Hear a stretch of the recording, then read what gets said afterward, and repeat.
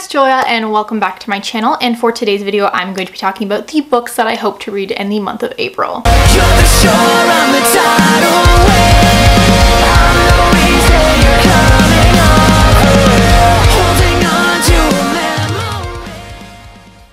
This is my April TBR, my April to be read, the books that I'm hoping to read this month.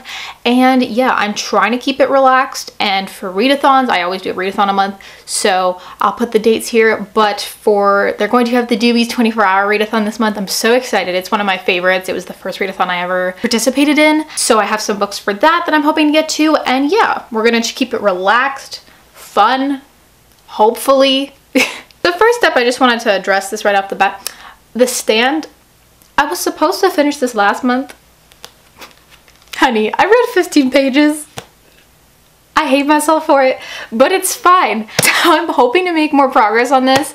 I was supposed to do like a big group buddy read and like with Natasha from My Reading is Odd, and there was timestamps and there was a bunch of people participating, and I failed.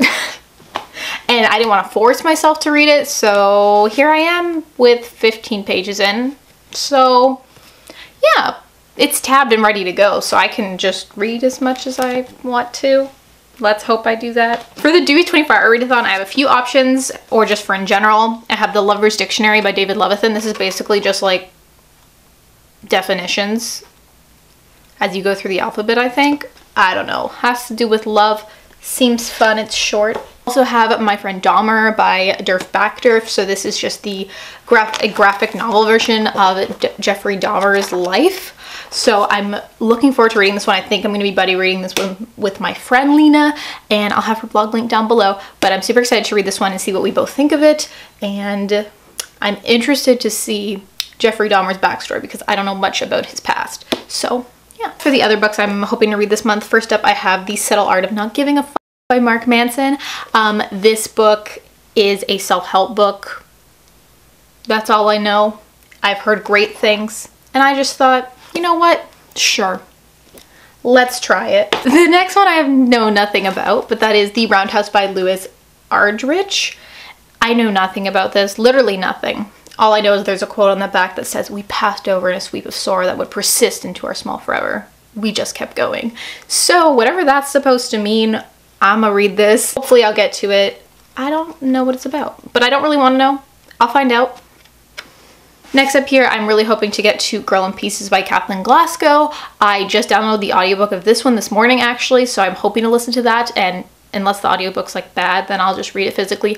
But all I know about this one is that it deals with self-harm, so I'm hoping to get to this one and see how that topic is presented in this book. And I know it deals with a lot of other tough issues and mental health issues, so I'm just looking forward to seeing what this one is going to have to offer, and I hope I really like it because I've heard really good things about this one. And last but not least, this is probably going to be the first book that I complete this month, but that is We Are Okay by Nina LaCour. I love this cover so much. With a passion, I love this cover. Like, I'm sorry, who? Who? The book is about a girl named Marin who basically packs up and just leaves her old life, and she's like, bye. Stuff happened, so she packs up and leaves and goes to college, I believe it is in New York City, and she didn't even tell her friend Mabel where she went. They had a really close relationship, and yeah, I don't want to say too much. So this book deals with like grief and love and loss and that sort of thing. Basically, I am over halfway through. I'll probably finish this today, and I'll let you know my thoughts when I finish it, but it's okay. That's all I have to say. There you guys have it. Those are the books that I'm hoping to read in the month of April. Thank you so much for watching this video. Let me know what you are hoping to read this month and any goals that you have or whatever. And yeah, happy April. Bye. Here I find